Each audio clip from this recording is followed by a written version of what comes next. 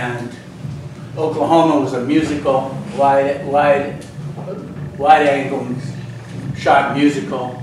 I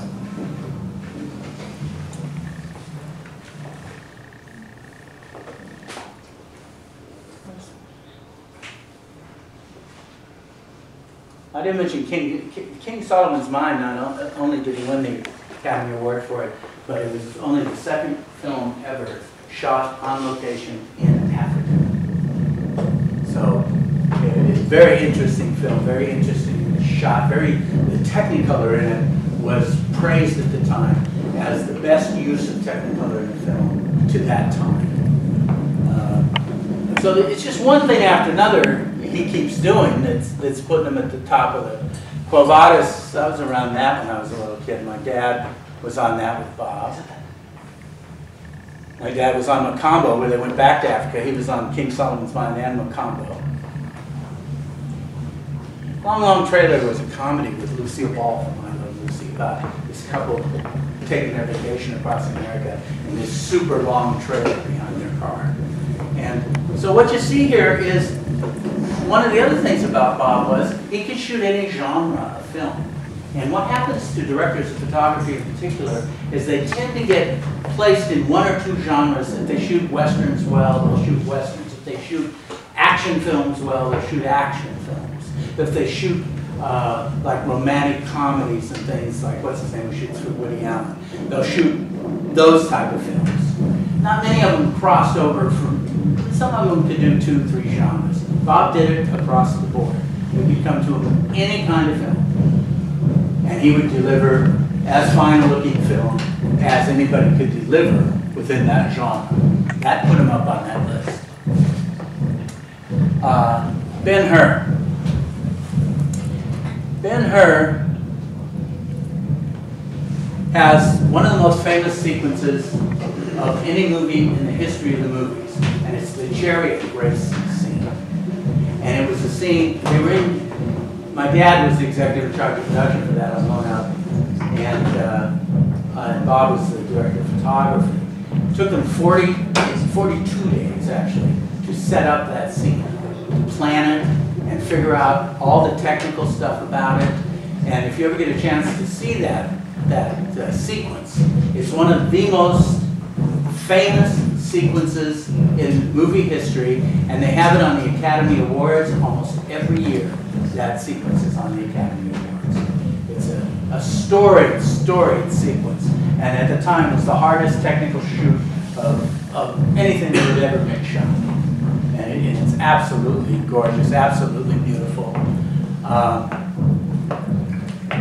Bob parted ways with MGM over, he had done Raintree County with Elizabeth Taylor and Monty Cliff. And Liz had been raised on the lot. She was a bit of a diva and had a little alcohol and pill problem.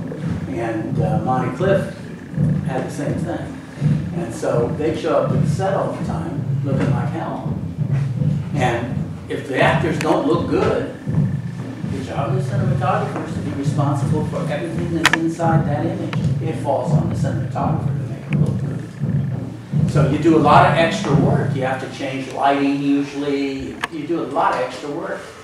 And so after Raintree County, they wanted Bob to shoot Liz Taylor's next film, which was going to be a film called Suddenly Last Summer. And Bob said, no, I'm not going to do it.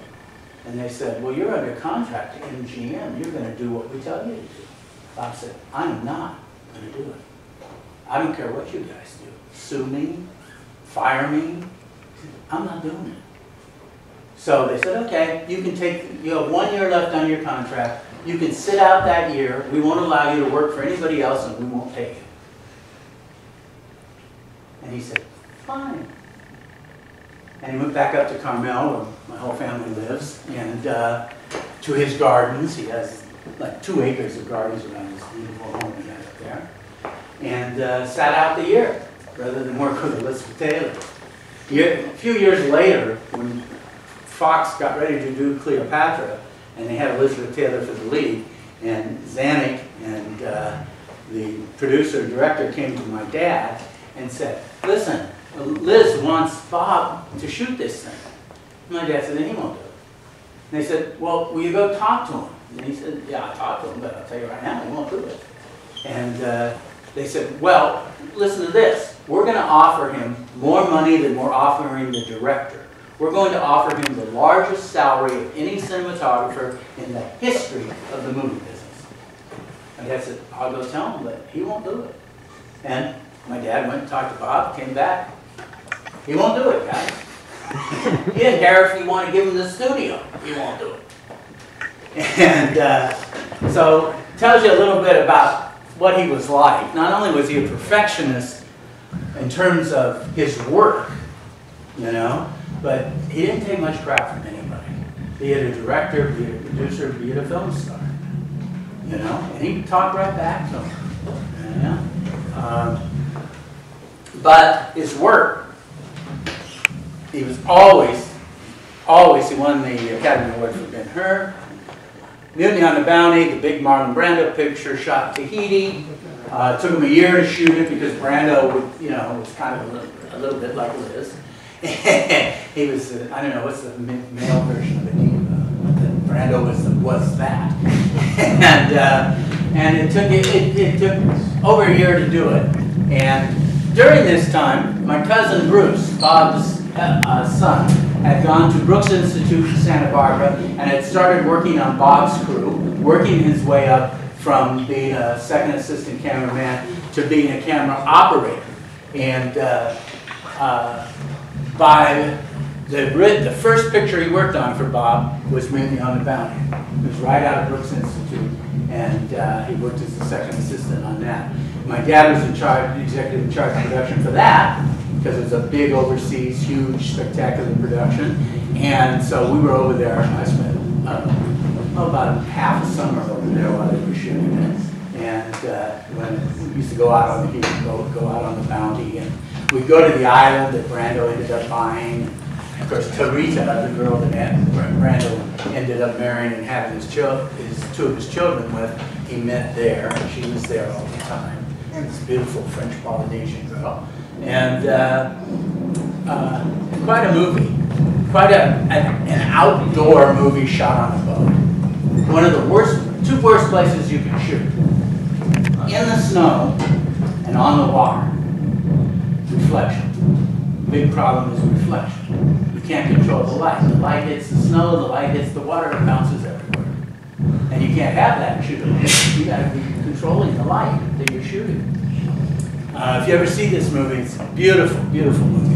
PT-109 was the story of President Kennedy's, from President Kennedy's book about his command in World War II of this PT boat and this incident that happened. Of course, being Catholics, we were all for Kennedy, you know that, and everybody went to the premiere of that movie. Everybody wanted to go to that movie and meet Kennedy. The Collector. The Collector is one of my favorite films of Bob's, and I guess it's a horror picture. Would you say, Ed? I mean, it's just barely, and it's about Rod Steiger plays this guy who collects butterflies, and he abducts Samantha Agar, the British actress Samantha Agar, to put her in his collection. And so it's a very dark and moody, but has these beautiful colors from like these butterflies and these other things in it. It's a very well shot movie. It's a great movie. Anybody who's interested in being a cameraman to take a look at it. Dr. Dolittle, I was working at Fox in the summertime and got assigned to Dr. Dolittle, which my uncle was shooting. It was with Rex Harrison and a bunch of animals. There are animals everywhere. You know what they say in the movie business, you don't want to shoot with kids or animals. And boy, is that true. We had animals everywhere. We were forever chasing animals then. Then comes The Graduate. Now, this is 1967. My cousin is doing his work, and I think he was right around the time he became a DP. I was still at Stanford, but I was getting ready to go to USC Cinema for my master's degree. I was just finishing up my English creative writing degree at Stanford. And my cousin and I were watching all the kind of art films at the time. And all the art films were coming from Europe at that time. And they were part of what was called the New Wave, or the Nouvelle Vague, is what the French called it. And it was a bunch of French film critics who started this magazine called Cahiers du Cinéma, and started writing about the directors that directed different movies, and started identifying traits that would run from one movie to the next by a particular director. And they developed this theory called the auteur theory. Auteur is French for author. That the director was the author of the film. Now, he's not the author of the film, the writer's the author of the film. You know, I've been a writer, I'll stand for that one forever. And, but this is the theory that came about. And it came about because all these critics that did this wanted to be directors. And lo and behold, most of them became directors. And they were people like Jean-Luc Godard, Francois Truffaut, Michelangelo Antonioni. I mean, they didn't just become directors, they became the hottest young directors of their day. And you waited for films to come out by these guys. There was a whole bunch of them, second layer of them too. And they were using the newest, lightest, smallest equipment. And they were shooting their films in styles that were used a lot of rapid cutting, used a lot of zoom work, used a lot of handheld camera. The handheld camera in those days was a lot different than doing it today.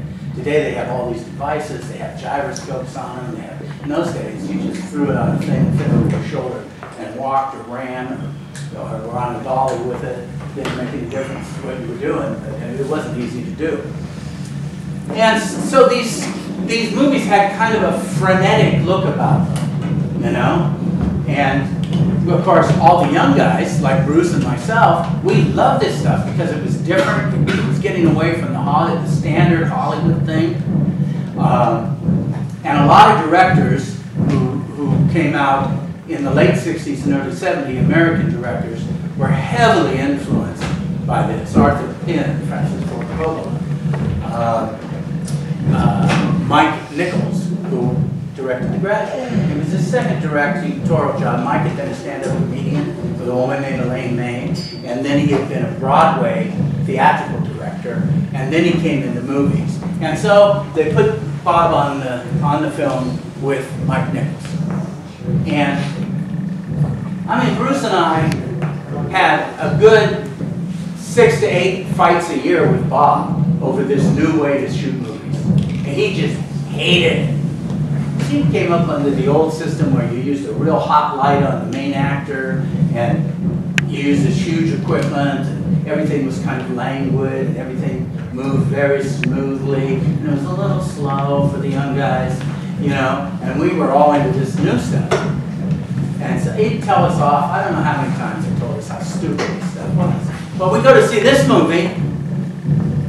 We go to the very first screening. He made sure we got to the very first screening on the lot.